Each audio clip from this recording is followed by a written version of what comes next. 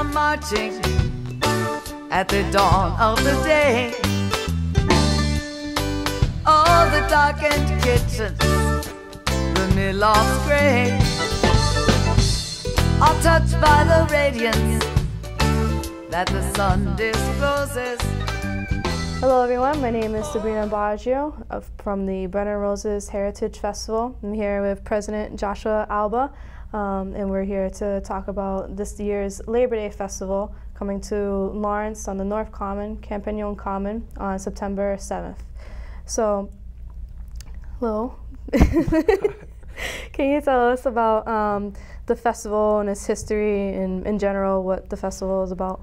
Yes, so the Bread and Roses Heritage Festival is named after what's been now known as the Bread and Roses Strike of 1912, otherwise known as the Great Strike of 1912, where over 30,000, mostly women and children, went on strike in the dead of winter to protest for higher pay and dignity and better working conditions in the workplace. And they won. After, I think, several weeks, if not a month, probably edit that out. Sprayed, they were met with violence from the state. The kids were sent off to Vermont and New York and Pennsylvania, and that's what basically broke the state's back, the corporate people's back. That made national headlines. Long story short, they won the strike, and it was part of the beginning in this country of the labor movement, and how we got the 8-hour working day, the 40-hour working week, and child labor laws, and safety, and OSHA, and all that stuff. Very good. And this year is the 31st year of the festival? Yep, 31st, still going strong, and I've been part of it since 2007, and I'm very excited to continue the heritage and make sure that the people today, the new immigrants, learn from the immigrants from the past and continue to strive forward. And I think that's what the festival embodies through entertainment, workshops, and so on. Very good.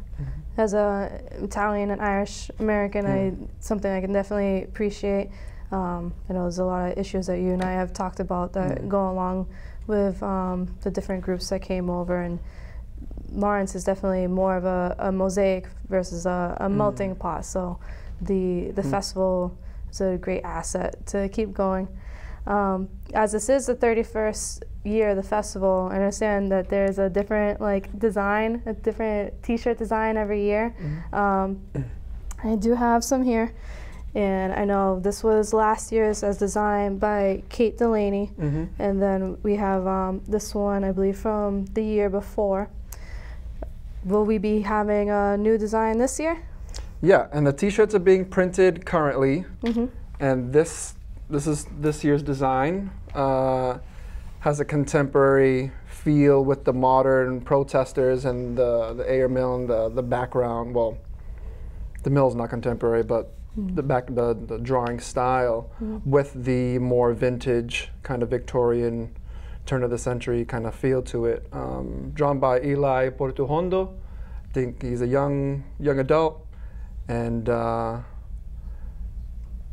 committee was very satisfied with it, and he followed what we wanted. And there's a lot of protests going on in the country today, and we wanted to embody that and make sure that people know that this is what the festival's about. We're progressive. We talk about labor and social justice issues. Come and have a good time and learn. Very good. And Eli is also a resident of Lawrence. He grew up in Lawrence, so it's good to have someone from the area to be able to do the design. So we have the 31st year. We have the logo. Again, t-shirts you said will be sold at the festival. They're being printed now. Including the older ones. Right. So those are definitely becoming collector's items. As there's a different design every year. So before we get into the musical acts, one of the biggest draws to the festival, what else can you find at the Bread and Roses Heritage Festival? The thing that you did at the Salsa Festival, trolley tours. Haven't been on a trolley tour yet, but I heard that the trolley tours were are amazing. Yeah. They only do them 2 times a year. One is at the Salsa Festival, and the other one's at the Bread and Roses Heritage Festival in North Common. There'll also be workshops as part of the Lawrence History Live tent that has contemporary issues being showcased. Last year they did a lot of stuff on the Walmart workers, Brazilian immigrants, as well as revisiting the Bread and Roses strike history and what the Lawrence History Center, and keeping up with the new findings. There's like tons of research being done right now thanks to people on the festival committee, as well as the Lawrence History Center and their partnerships. There's also a Kids Zone, which is huge for kids, being put on by the Humanitarian Club in Lawrence High, thanks to Jonathan Guzman again. I think this will be our third year with them rather. And they go through maybe 200, 300 kids, easy. Face painting, mask making, all kinds of stuff there, hula hooping. What else is there? Oh, there's all kinds of ethnic food. This year we went especially more local based. Okay.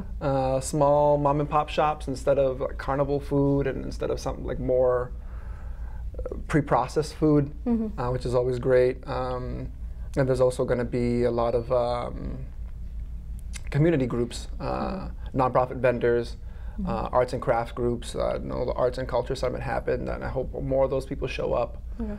Arts and crafts are being sold there by a bunch of art vendors and craft vendors. The big draw, I think, for me right now that I'm thinking about that I really want to get out is the Beehive Collective. The Beehive Design Collective is a group of young adults that went across Latin and South America, talking to indigenous peoples, and they're a bunch of artists, and they put together this mural called Mesoamerica Resiste, Mesoamerica Resists, Globalization. And their mural is a 2-part. On the inside, on the outside, like it folds closed like a book, like a pamphlet, and it shows a picture of the world, and how, like, you can see a pipeline going down through Mexico all the way down to South America, and you see like a ship of McDonald's coming through and like a Nike ship coming in, and it just shows the macro picture of what's going on. And there's a lot of details, really, really beautiful drawing. It's huge. It's like 9 by 9 feet, at least.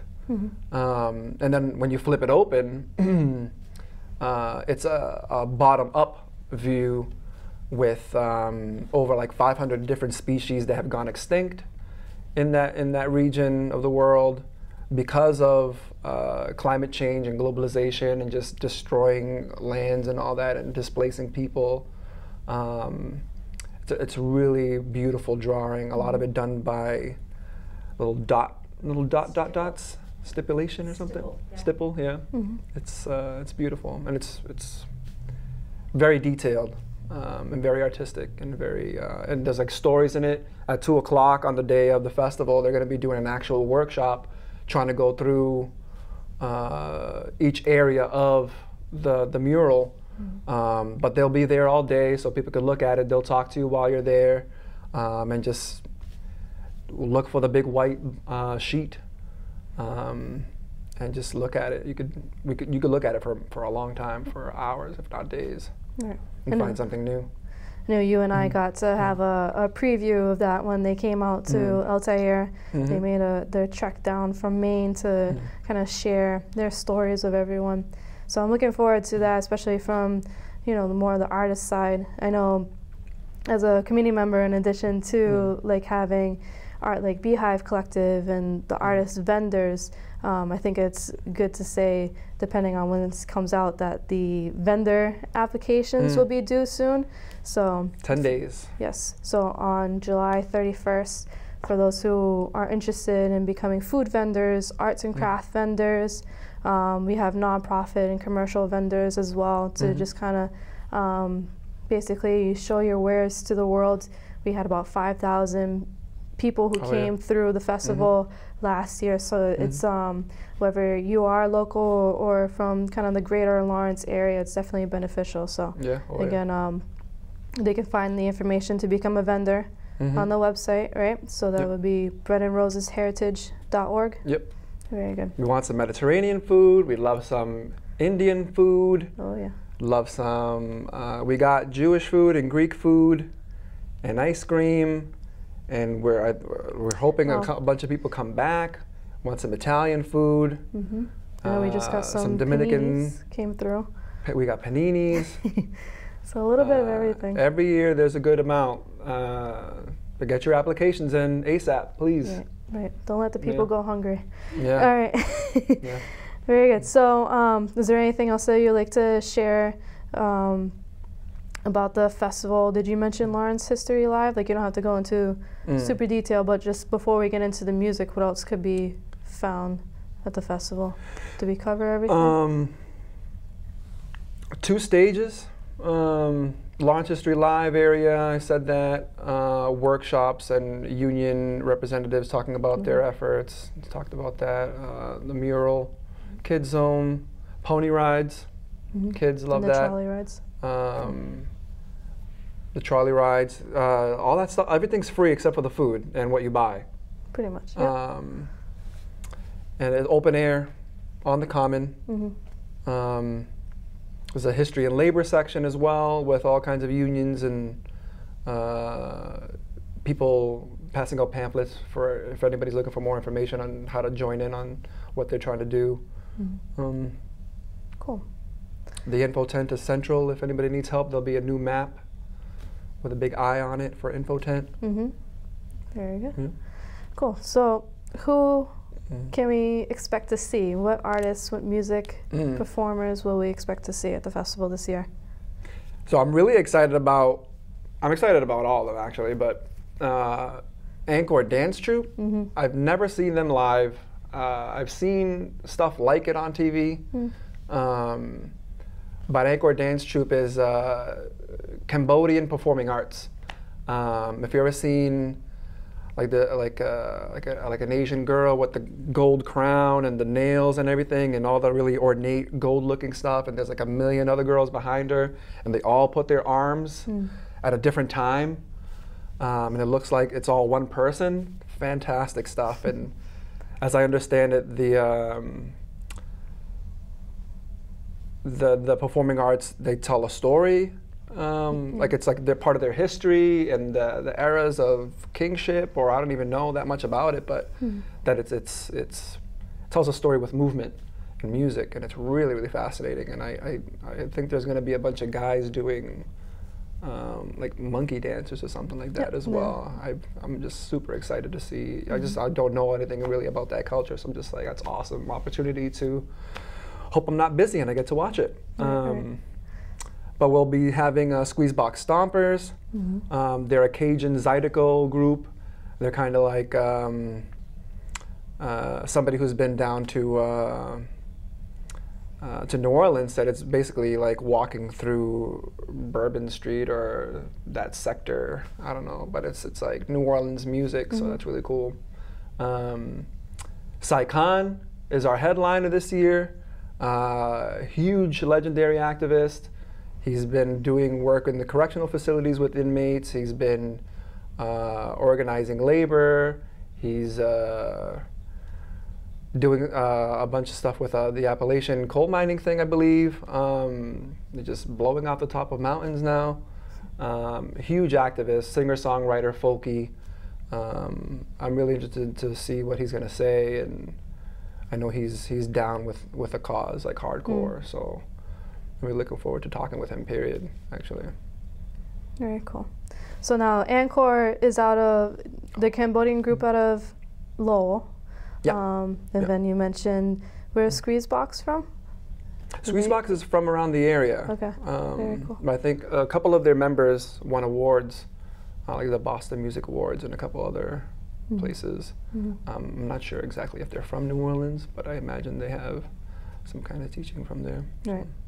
And at the beginning of the festival, how are we going to open the festival? Is there something different this year that we should be keeping in mind? Yeah, exactly, yeah. So usually we try to start off the festival with a bang. Last year, we literally did that with Second Line and Social Aid Pleasure Society, a honk band, and we marched through, and for many years we've been doing that with various different honk bands. This year, we're doing something really special to get more people to pay attention to the history and connect with the common and connect with like the legacy of what being an immigrant stands for. And we're having on the common right now, on the City Hall side, there's a new installation within the last 2-3 years. The Strikers Monument, the big stone there, it has a brass plate, or I don't know what that material is, of the Strikers. And Jonas Dunza took it upon himself to get that done with a committee of other people. And every year he's been doing a commemoration there to recognize the sacrifice and the courage that these people had to do what they did and brought us to where we are today, essentially. And to also commemorate how that struggle doesn't end, how it's not over yet. Last year, with the Market Basket stuff, a bunch of Market Basket employees came and they had a large strike. And we kind of witnessed a modern day. There was a lot of comparison between the strikers of 1912 and what they did with Market Basket and the community support that came out for them, and they got it. So it shows the power of people stepping up and taking risks. Very good. So I have 2 last points for you.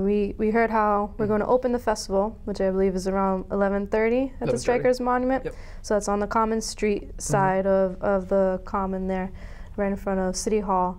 We heard some of our headliners, and then how will we close the festival? I know this is something that we do just about every year, so tell us about our last act. So we're going to close the festival. There are other performers. You got to check the website for more. Lisbeth Perdomo, YMCA Music Clubhouse, and Henry Lappin, O'Shea, Chaplin, Irish Dancers. But yeah, Bread and Puppet Theater, one of the last theater groups in the country that still do this, with big paper mache masks, people in like horse costumes and stilts, and really fantastic group that they're really dramatic, they're funny, and they speak on political and social issues and labor issues, human issues, with flair. And everybody enjoys it. Everybody, I think, gets it at one level or another that there's something wrong, and you could be creative and still be an activist and fight the power, essentially, with fun. And that's how we've been ending the show for over 10 years now, I think. And why break it? It's fantastic. It gets the biggest draw. Nice. Everybody just gathers right there on the lawn. Very good. So now, how would someone get involved if they want to volunteer? How do they do that? If you want to volunteer, please email us at volunteer@breadandrosesheritage.org. There's many positions available for the day of. There's some promotional help that's needed a week or 2 before. You could contact, volunteer@breadandrosesheritage.org. I may answer the email. There's training dates actually on the 23rd, Sunday the 23rd, and September the 5th at the Lawrence Heritage State Park at 2 o'clock. So get to know the positions that are available, sign up for the one that you want, and we'll teach you more about it. It's not too hard, it just needs to be done, like passing out flyers, passing out, collecting donations, setting up and breaking down. We need like 150 people, 150 people around there to really help put this on, and it's really a team effort, and all the help is really appreciated. Very good. Is there anything else you want to share about the festival, and before we close off and tell them our contact information? Yeah, the Bread and Roses Heritage Festival is the only labor and social justice festival on the East Coast, happening on Labor Day. It's big. It's a big deal. It's our heritage. It's our human heritage to fight back, reclaim power, do it with fun, music, celebration, and let's keep pushing forward. And come to the festival and enjoy yourself, eat some good food, meet some good community members, and dance, please. Very good. Yeah. So again, the website is Bread and Roses, heritage.org. We also have the links to our Facebook and Twitter page on there. I believe we're going to create an Instagram account leading up to the festival as well, so you can follow along. Again, it's on Labor Day, September 7th, starting at 11:30 and going to about 5 or 6 o'clock. Again, vendors, artists, food, commercial, for-profit, non-profit. If you would like to have a space, that information is on the website as well under Get Involved, and the applications are there. So the food vendors have to get their applications in by July 31st. And more updates will come if needed. But very good. Yeah. So, cool. As a committee member of the Bread and Roses Heritage Festival, thank you for your time, President Joshua Alba. Thank you. As we come marching at the dawn of the day, all the darkened kitchens, the mill-lofts gray, are touched by the radiance that the sun discloses. Oh, hear the people singing bread and roses.